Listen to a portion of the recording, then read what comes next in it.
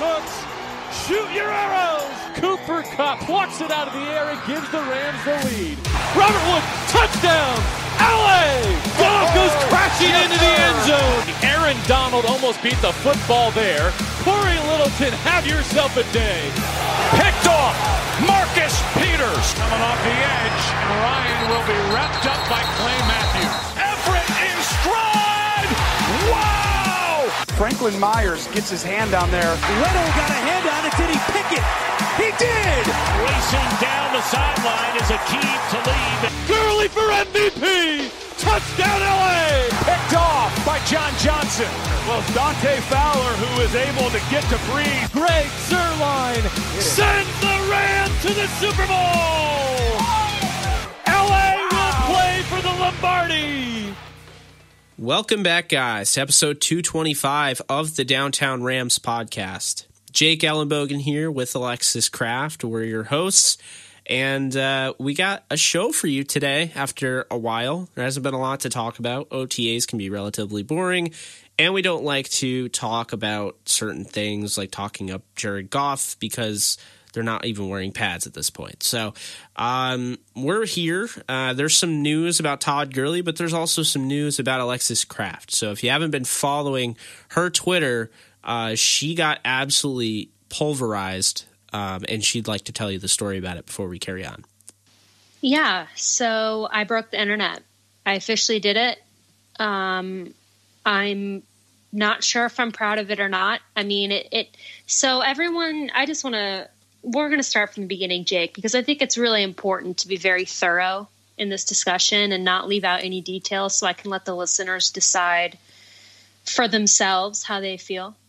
But basically, everyone on Twitter has kind of been doing those quarterback tier things, right? I mean, you did one the night before I did it. I've been seeing them on there, and I made one. I put it out there. I'd be lying if I said I wasn't like erring on the side of controversy.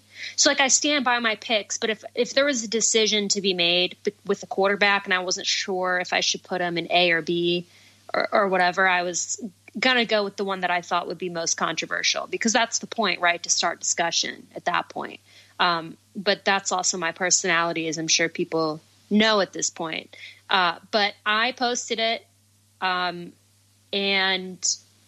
it caused mania. I mean, I'm looking at this tweet right now, and if I go to like tweet activity, 66,000 people interacted with my tweet. And, you know, and I'm not saying that to be like relevant or anything. I'm saying that this is how mad people were because, you know, people, Jake, we've talked about this. People will like make excuses for their favorite quarterback, right? Yeah. You're always going to think your quarterback is better than they are, unless your quarterback is like complete trash. And even then you're going to probably still be like, oh, well, they're okay. So it's to be expected. And most of, I'm not going to go through my whole list here. I'm not going to read all 32 rankings because there is a YouTube video out, may I add, that I made in response to this controversy. And you can go on YouTube and just search ASMR NFL QB rankings with Alexis Kraft of Downtown Sports Network. Yes, it's another ASMR video. Yes, I know I said I would never do one again, but I did. I threw it out there. It's interesting to say the least. I read some of the best responses I got to my quarterback tier. But Jake, I'm going to go ahead and call this Tiergate. No. Why would you do such a thing? Because it was controversial. It made a lot of people mad. And I won't be shocked if I end up getting investigated by some type of committee. It was, as some people are calling it, a crime. Did I think I was committing a crime at the time it happened? No. Do I think it's a crime now? No. But people felt a lot. And you know, because you saw on Twitter, it was insane. And I'm happy about it because I don't like causing chaos, but I thrive off chaos, Jake. You know that. I find it funny. Now, the parts that weren't funny was there was a large group of people, obviously, that came in with the misogyny and the sexism and all that. But like, that's, to me, unfortunately, it's like to be expected, and I'm kind of used to that. So like that kind of wasn't cool. I'm still not used to it. You're like, Jake, calm down. It's no big deal. I'm like, no, like I'm ready to go to war. Right. I mean, yeah, it's, that was something that I was kind of expecting. I mean, all the responses that were like kitchen or is my laundry done or like that type of thing. But, I would say overall, even though like 90% of people were mad, at least it was like creating discussion. Because my favorite part is when people started arguing with each other in my mentions. So like someone would say something and then someone would argue with that person. And I'm sitting here watching this unfold. And all I could think of was the April Ludgate quote from Parks and Rec, where she's like, "It's my favorite kind of battle. 2 men enter, 1 me leaves." Because it was like that. And I was watching it and I was like, well, at least it's discussion. I mean, at my expense, but, just to give some context, here was the most controversial rankings, I should say, that I had. So the rankings go elite, borderline elite, above average, average, unknown, and then below average. I had Matt Ryan as an above average quarterback. Now, people were livid that I did not have him in borderline elite or elite. I don't know what kind of world we're living in. Like, yes, has Matt Ryan had elite or borderline elite seasons? Yes, but right now I just look at him as an above average quarterback. So people were like fuming at that. People were mad that I had Cam Newton in average. He's been playing at an average level. Can he surpass that? Yes, obviously, but he's not playing. People thought he was borderline elite as well. He's not playing like that. I don't know what they're thinking. Lamar Jackson I had as above average, which I guess I can get why people are mad about that. I had, what's weird to me about this is what I was expecting to get flack for was I had Eli Manning as an average quarterback, and I thought for sure people would be coming at me hard for not having him in the below average category. And I think like one person said something about that. Is that not insane? Like more people were mad that I had Matt Ryan as an above average quarterback than people were mad about me putting Eli Manning as average. And a surprising number of people were really mad that I had Matt Stafford ranked as an average quarterback because they thought he should be above average. And that's a whole nother discussion, but we don't need to talk about mental illness. I don't know. I mean, here's the thing. I totally didn't agree with everything you put there, but like, I understood your reasonings. Now, I wouldn't with the Josh Allen. I didn't see much different than Josh Allen and Matt Ryan. Like I would disagree with that. But like the thing is, I think people need to just learn how to be able to disagree. And another thing is with Tier Maker, we use that to start a conversation. It's to gain discussion. It's really it's been awesome for everybody except for you apparently.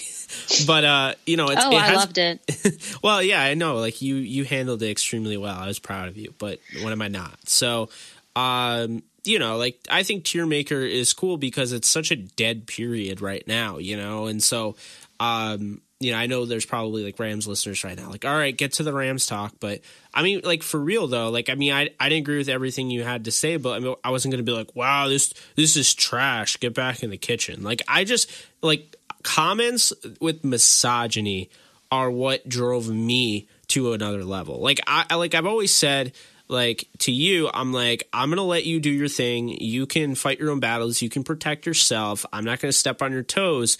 But when someone gets like that, I think that calls for some backup. And shout out to the Ramley because they definitely had your back. I mean, I think everyone came in droves to basically, back you up. And, Hector on Twitter, basically it was like, you could put yourself and Kayla in a room and you guys could be talking, football nonstop. And I mean, you'd know more than just about any of the guys that, commented on you. And what I said, was, basically a bunch of guys that, get their quarterback rankings based on, Madden overall ratings in a video game. So that's kind of how, I just didn't really take most of them seriously.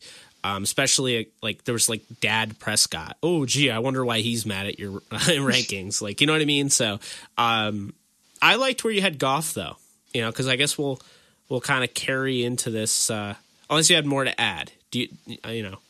No, just go watch. I did make an ASMR video about this, Teargate, and it was fun.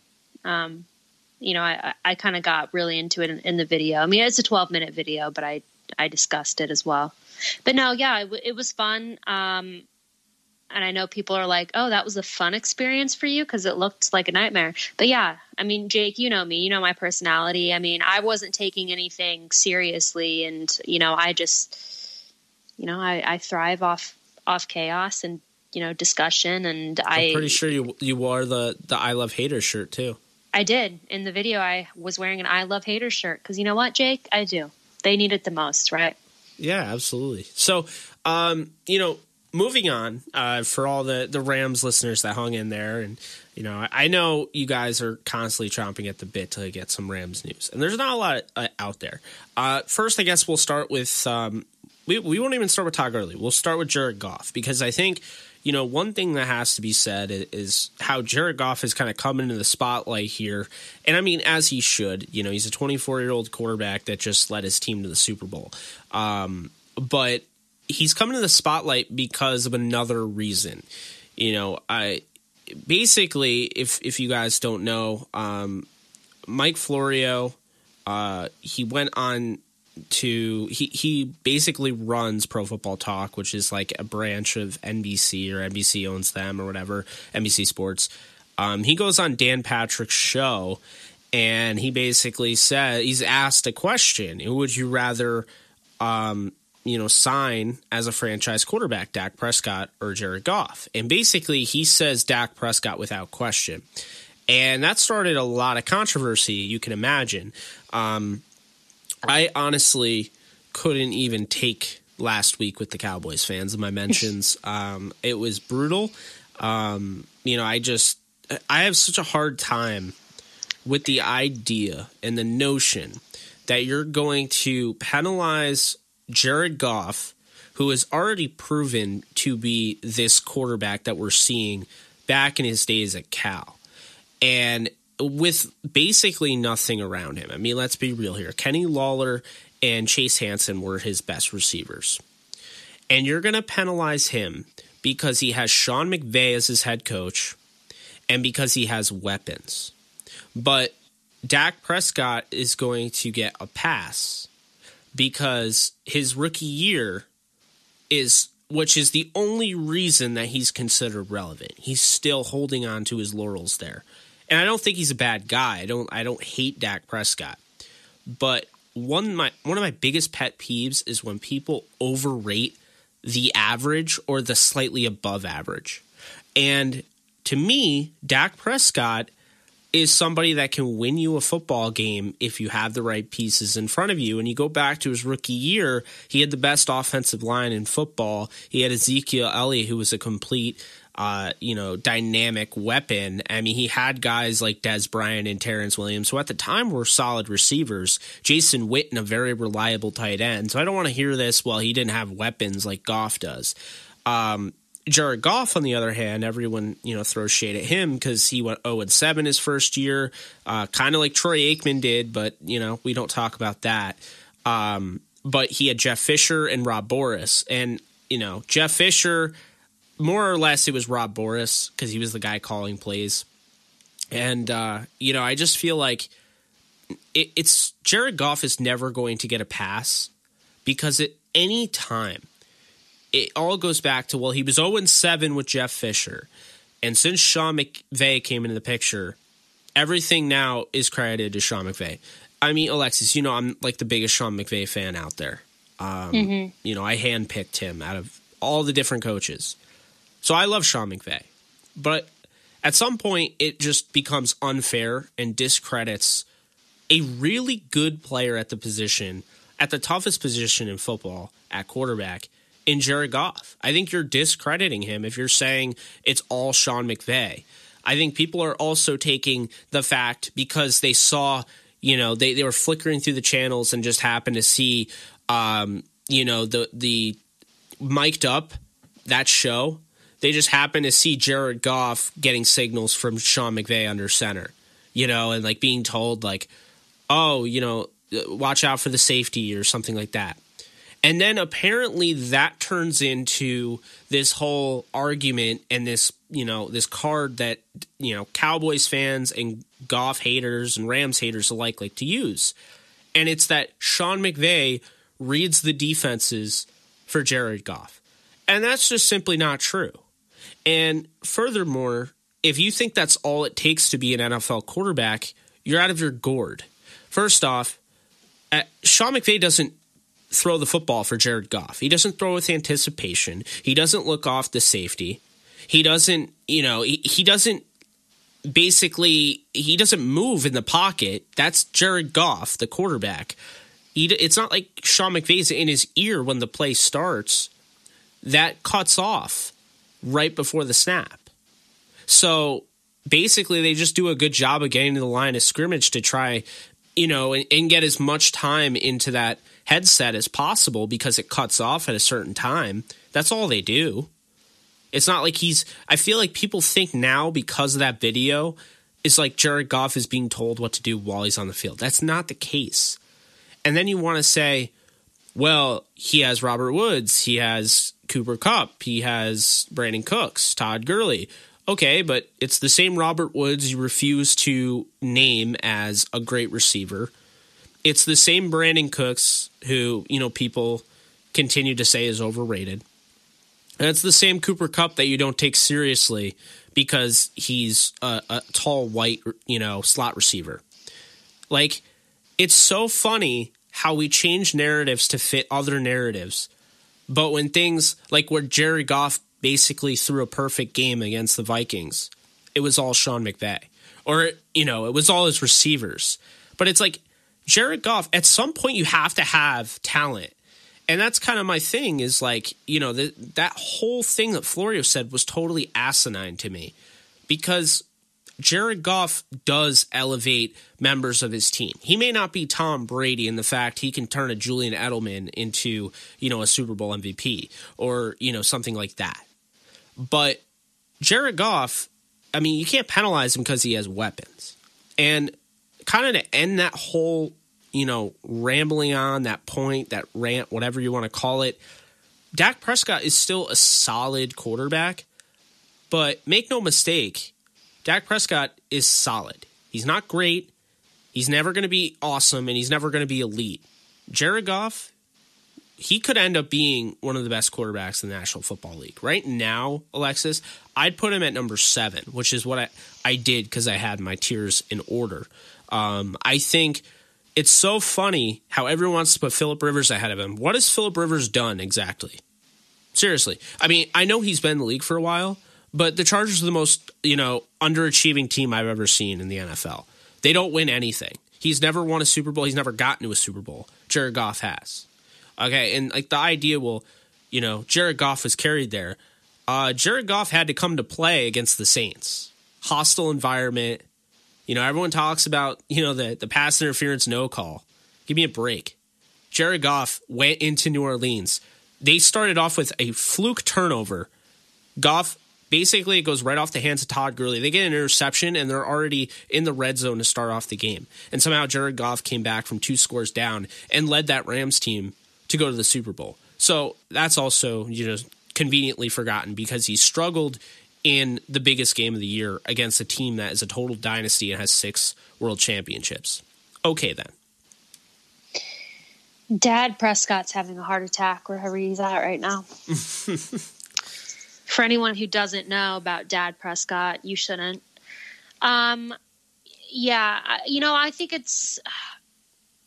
think for me, and I can only base this off of what my interactions on social media and what I've seen firsthand, because I think as much as analysts and people like that don't want to admit it, a lot of sports opinion is driven by social media, right?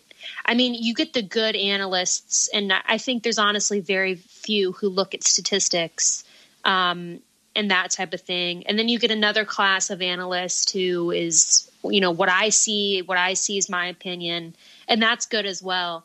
But you definitely get people who are very much influenced by social media. And here's what I can conclude from that. People won't, and I don't understand why, people won't let go of the Rams only scoring 3 points in the Super Bowl. And right or wrong, unfortunately, that has just fallen onto Jared Goff. And I don't know why. I get it. He's the quarterback. He went in there. But are people forgetting that we played against the New England Patriots in the Super Bowl? Like, is that just lost on people? Because when people want to throw out to me, because in my tier, I had Jared Goff as a borderline elite quarterback. People were like, how can a borderline elite quarterback only score 3 points in the Super Bowl? Matt Ryan is borderline elite. I'm like, okay, Matt Ryan blew a 28-3 lead in the Super Bowl. I mean, I don't know why that's still relevant, and that might be me going off onto a tangent. But I think Jared Goff doesn't get the credit he deserves. Yes, are there parts of Jared Goff's game that need work? Absolutely. Yes, can people say, oh well, Sean McVay, this and that? And yes, that's a valid point. But I think when you look at pure talent, I think he doesn't get the credit he deserves, and I think it's sad. And people will think it's biased. People can think whatever, but for, people to say that Dak Prescott is a better quarterback than Jared Goff. I mean, it's not even really worth acknowledging. I mean, I don't see the basis for that. I mean, what is, yeah. There's no basis for that. I couldn't agree more. I mean, Dak Prescott, where do you feel Dak is the argument? Like, where do you feel, okay, is he as good as this guy? Well, I can tell you where I think. I put him on the, like Jameis Winston tier. Like, is he better than Jameis Winston? Like that type of thing. You put Jameis Winston in Dallas, what would you get? Or, somebody like that, Derek Carr. And even then, I'd probably pick Derek Carr over him. So, I mean, really, like, Goff, to me, is right up there with the big boys. I think you have your elites in, Aaron Rodgers, Patrick Mahomes, Drew Brees, Andrew Luck, Tom Brady. And even so, I put Tom Brady in the elite tier. I think it's almost kind of unfair because Tom Brady I don't think is the elite quarterback that he has been throughout his career. I know everyone calls him the GOAT, but he has taken a step back. He's not the same quarterback. He can still do what he's doing because of the game plan that has been installed by Josh McDaniels. I did want to throw that out there. The Patriots have become more of a running team, and it's allowed Tom Brady to really hide the deficiencies that are starting to come up as he ages. But the point of this whole thing is it's very simple. It's a topic that struck people's attention, and, we want to talk about it. And, I look at Jared Goff and, I think he's better than I have him ahead of Ben Roethlisberger at this point, and I can understand why people would disagree. But, Ben Roethlisberger still makes some very questionable decisions. I would argue, the interception in the end zone, I believe when they lost to Denver.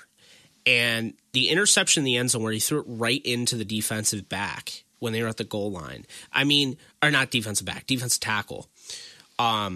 Here's the issue is I thought, obviously the wheels came off. Pittsburgh was having a rough time. They lost to the Raiders. Did people forget that? Like, while Jared Goff is going out there and helping the Rams drop 54 points on the Chiefs, 54-51 shootout. He had to come to play, and he did.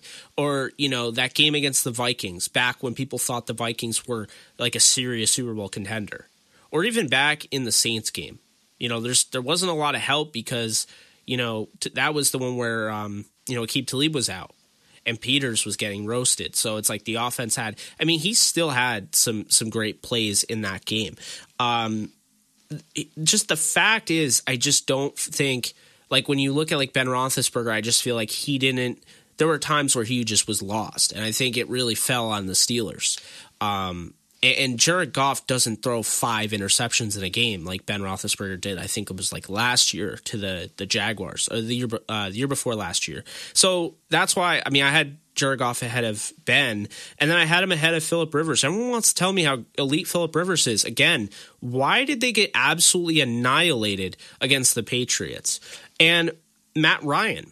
Jared Goff outplayed Matt Ryan when they played against each other in the playoffs. So don't even give me that. Like, the Falcons shouldn't have won that game. They won that game because of 3 giveaways by the Rams. So that's also something I don't buy. And Cam Newton. Okay, Cam Newton also lost the Super Bowl. The only difference is he fumbled the ball, and he had a chance to get it back and didn't go and actually dive for it. The Broncos destroyed him. So they're pretty much neck and neck there. He has an MVP. He's a running quarterback, all of that. But now all of a sudden he's having this shoulder issue, and I'd take Jared Goff over him. Matthew Stafford, I have him better than an average quarterback. I have him at 10. I think he is extremely talented, and the problem is they've gone to more of a running approach, and, Jim Bob Cooter was just not a good offensive coordinator. He started off all right, and it just went all downhill from there. So they hired Darrell Bevel for some reason, who's going to just run the hell out of the ball. And Matthew Stafford, once again, will just be stuck in an offense that doesn't fit his strengths. So, yeah. So I have Jared Goff ahead of those guys. I think he's right outside the elite. I think he's right behind a Tom Brady or Russell Wilson or somebody like that. But also, the 3 points thing, Alexis, and I know eventually we have to get to Todd Gurley, but 3 points thing I find really funny because you know what people don't talk about? The fact that game was just an amazing game. We want to talk about offense, right? This is the same team that scored 54 points in a game, and they only scored 3 in the Super Bowl. How funny. But when you look at it, the Patriots were no joke. Like I just mentioned, they absolutely annihilated the Chargers. They blew them out. So your elite quarterback that everyone's trying to tell me, Phillip Rivers, didn't do anything. Furthermore, they blew them out. So the Rams defense comes to play, and everyone knocks the Rams defense, because they give up a lot of yards on the ground. But the Rams defense started to shore up when everyone got healthy, and there was cohesion there. You had Mark Barron back. You had, Marcus Peters. I don't believe he was healthy. You had him healthy. You get Aqib Talib healthy. You had everyone back, right? And they basically did an amazing job of holding, the elite, the GOAT, whatever you want to call him, Tom Brady. That game was neck and neck. And, you can make the argument that call on John Sullivan really changed everything because the Rams were over midfield at that point, tied 3-3. No one talks about that, though. That doesn't fit the narrative. So, I think we kind of hammered that down hard, that whole topic. But that's just kind of my thoughts. I think it's really funny, the 3 points, in the Super Bowl thing, but that's how the game was. At the end, it came down to really one giant play, changed the whole game. And, that was the Gronkowski catch. But you could make the argument it could have been the penalty. It could have been the Brandon Cooks drop. There's so many things. So, are we going to blame Jared Goff for not getting it to Brandon Cooks the right way, even though the NFL came out and said that it was blatant pass interference that they missed? I don't know. But I think we got to get off that topic because I know these people are loving what we're saying about Jared Goff and coming to his aid, but we also have a superstar by the name of Todd Gurley who is having some knee issues. And this has been, pretty well stated throughout the offseason. The Rams have never really come out and had a statement on it. And I think they're handling this approach the way the Rams handle everything now. Since Sean McVay got there, they've been a pretty secretive organization. You didn't hear about the Brandon Cooks trade until you heard about the Brandon Cooks trade, right? There wasn't any rumblings. It just happened. I think that's just how they prefer to run their organization, very tight-knit. With Todd Gurley, it was really interesting to me because Jay Glazer used the words, "it's not overblown" in regards to Todd Gurley's knee. And I find it funny because I always say it is overblown. So I felt like he was literally talking right at me. Like, no, Jake, it's not overblown. Like, this is serious. And, I could see where this could be a huge issue. I think the Rams are going to strategically use Todd Gurley. I think this could be a huge issue if they're using him like the way the Jaguars wanted to use Leonard Fournette, right? Or Cowboys used Ezekiel Elliott. But that's why they went out and got Darrell Henderson. But what are your thoughts, Alexis, on this whole? This is kind of dominating the Rams headlines. So, what are your thoughts on this big issue that the Rams are going to have to deal with head on?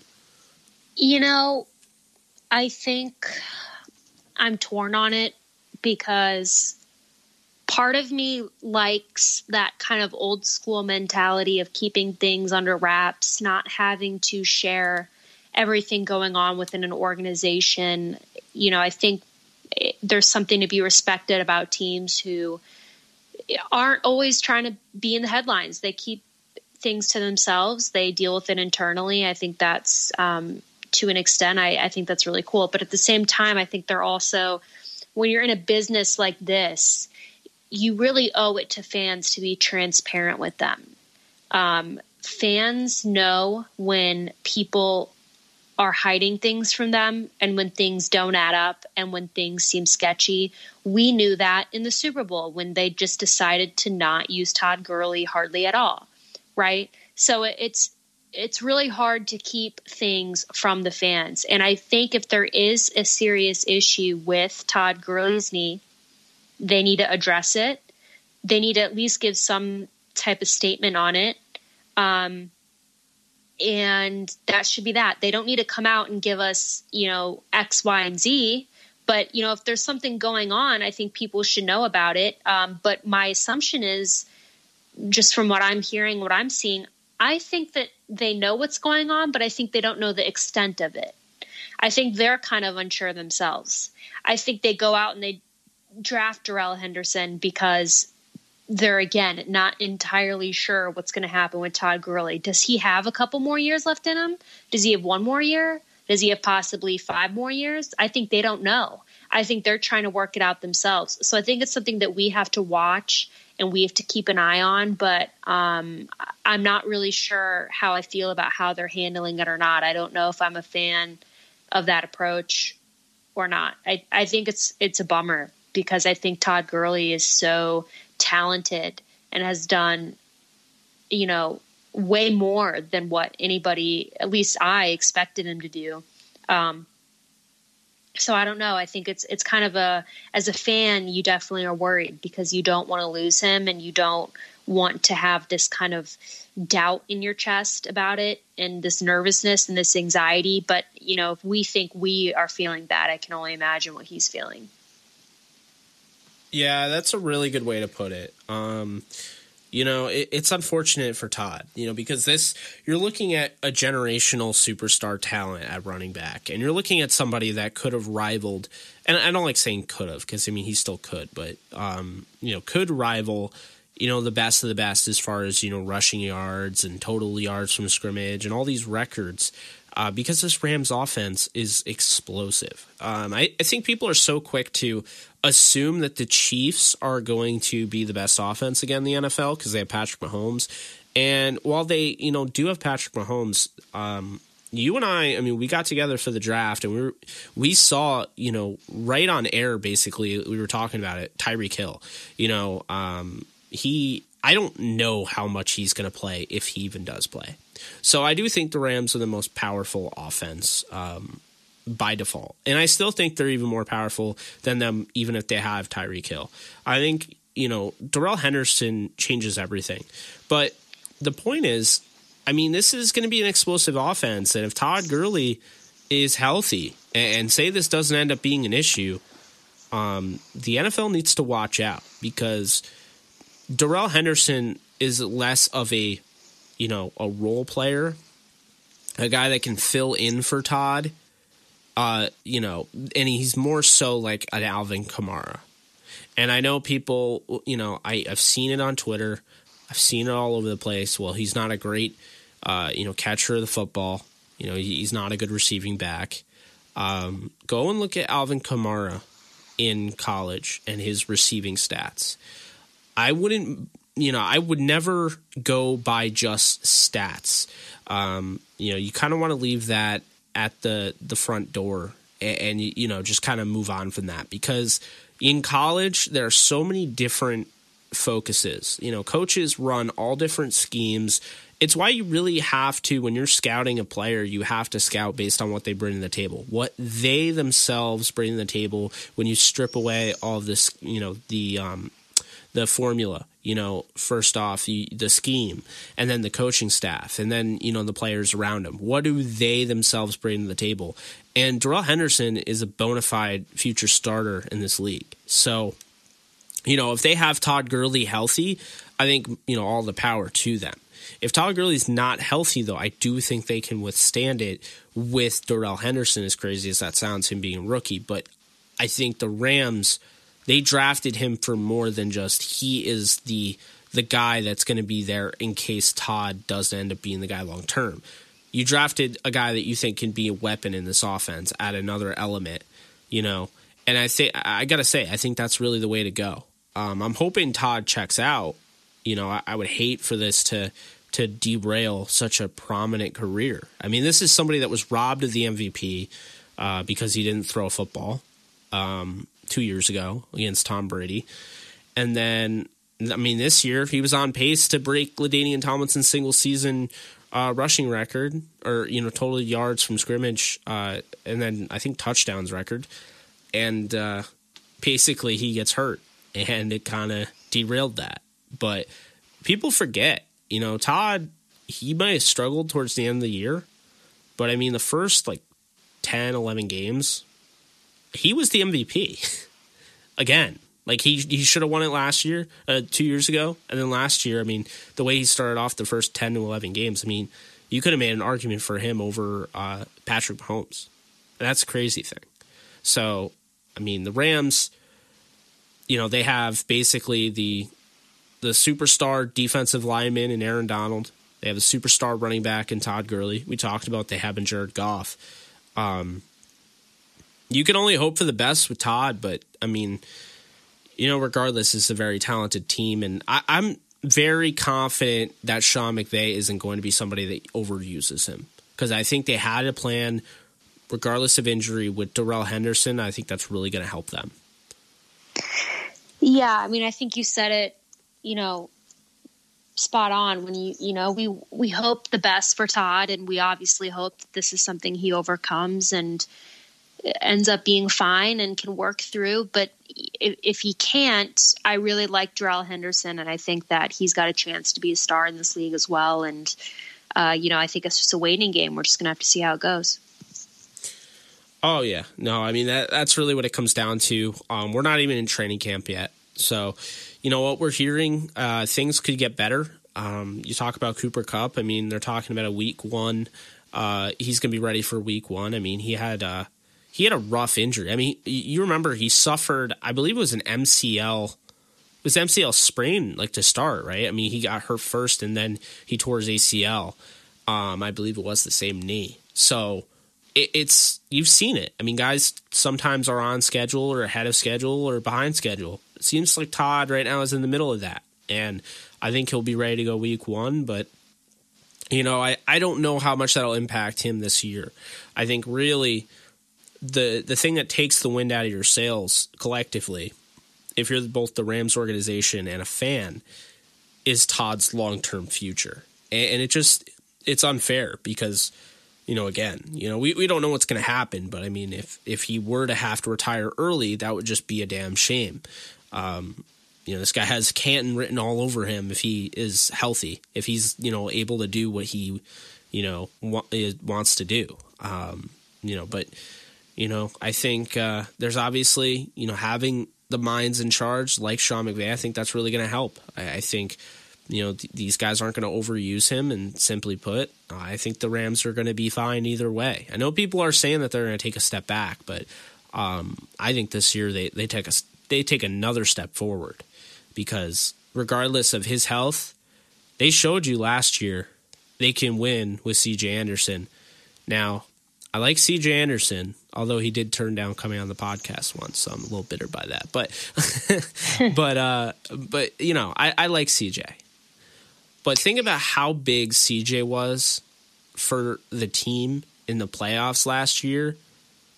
And while he was overweight and wasn't in football shape, and he'll be the first one to tell you that. And what it would be like to have a guy like Darrell Henderson replacing him. You know, I think that really the worry, if there is any, is not really about Todd Gurley. I'd be more worried about how well does this, you know, how big of a loss is Roger Saffold? Because, I mean, it is a big loss, but I mean, you don't know until the season starts. You know, you don't know until the midway point. You don't know until the playoffs how well these guys are going to all, you know, produce. I mean, right now, the projected offensive line would be Whitworth, Noteboom, and then you're probably looking at Brian Allen at center, Austin Blythe staying there at right guard, and Rob Havenstein staying there at right tackle. So then you only have two different starters. But if you try to get cute, which the Rams could, and try to have Bobby Evans play the guard position and say you don't think Brian Allen's ready, so you move Blythe back in at his original spot center, you know, is that too much maneuvering? You know, I mean, I think Joe Noteboom, who saw time last year, will be fine. Austin Blythe was amazing the first 11 games of the year, went downhill ever since that. I think he'll be back. You know, I don't think Whitworth is going to take a monstrous step backward. And I think Rob Havenstein was signed long-term for a reason. He's just a very solid right tackle. So, I mean, that leaves really just Noteboom, who's already played a little bit. Brian Allen, who, you know, obviously he's the center they drafted, can also play guard from his days at Michigan State. Not a lot of playing time, although he saw some playing time when Sullivan went down with an injury.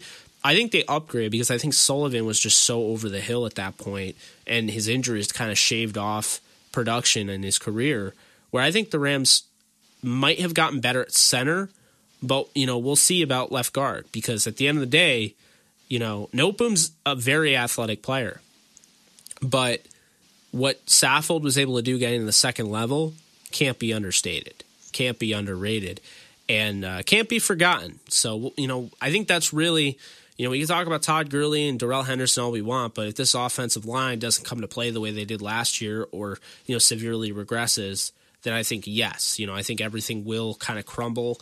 Not enough to miss the playoffs, but I could see that being the regression. To me, though, I trust Aaron Cromer, and I don't see a regression. Yeah, I mean, I don't. Yeah, I mean, I think you were spot on. I don't even have a follow up to that.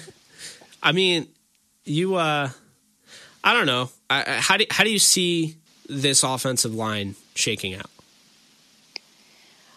I like what we have. To be honest with you, I think that one of our best picks in the draft, and I've said this before, was David Edwards out of Wisconsin. I mean, I can't believe he fell that low. I had him as like a second round, early third round guy. I think we've got kind of a good mix of guys. I honestly couldn't tell you, though, what our starting five is going to be. I really couldn't, because I think there's so much room for people to steal positions, and we've got a very versatile group. That's how I should say it. We've got a lot of guys who I think can play multiple positions on that offensive line, and I'm excited for it. Yeah, I just think you're missing the star power in Roger Saffold, and that obviously, you know, sucks. But for the most part, the projected offensive line I mentioned, like you said, I mean, you have those guys in the back end. And then, I mean, you know, Vitas Hrankowitz, who came on, you know, he's somebody I think could make a run at a spot on the rotation. Not, you know, the starting rotation to start, but I mean, like, you know, the backup, depth filled. You know, you talk about him, Bobby Evans. I like David Edwards more than Bobby Evans. So, you know, those guys. And then Brandon Hittner from Villanova. He's somebody, UDFA. I think he could make some noise. So I think they just have like you said, versatile group, but I think they're more depth-filled than in the past. In the past, they've had guys like Darrell Williams, and we've seen how that goes. You know, I just don't feel like I feel like it's so hard to get tackles, right? And I think they did a nice job of finding some tackles, Hittner and, of course, David Edwards via the draft. That can definitely stay in this league. And I think Edwards is somebody that could start someday. I'm very high on Edwards. I totally agree with you there. So that's kind of just how I see that, moving forward. I was a little, wary on how much they gave up to trade up for Bobby Evans. But if that's their project, I mean, they could have two really athletic guards in Bobby Evans and Noteboom long term, and then say, maybe they test one of them out at tackle, and that's kind of how they find their left tackle after Whitworth. I mean, I think really that's what it is. I think they got two athletic guys that fit today's new era left tackle mode, and I think it's going to be a battle for who takes over for Whitworth, Evans and of course Noteboom, both guys that were drafted in the third round. So that will definitely be interesting. But I couldn't agree with you more. I think there's a lot of versatility. I think this team, obviously has a lot going for them. It's early on in OTAs, but we'll soon find out. But I think that's going to do it. I think it's going to wrap this one up. I think we hit the nail on the head with Goff. I think we talked a bit about Todd Gurley. There's not really a ton to say because we don't really know medically what Todd Gurley has. It's been reported he has arthritis in his knee. We don't really know exactly what he has. So with that being said, thank you so much, guys, for tuning in. Jake Ellenbogen, Alexis Kraft signing out. Thanks so much. You can follow Alexis at the Alexis Kraft. You can follow me at JK Bogan DTR. And if you like what you hear, please make sure you subscribe and review on iTunes and wherever you get your podcasts. Thanks, guys. Take care.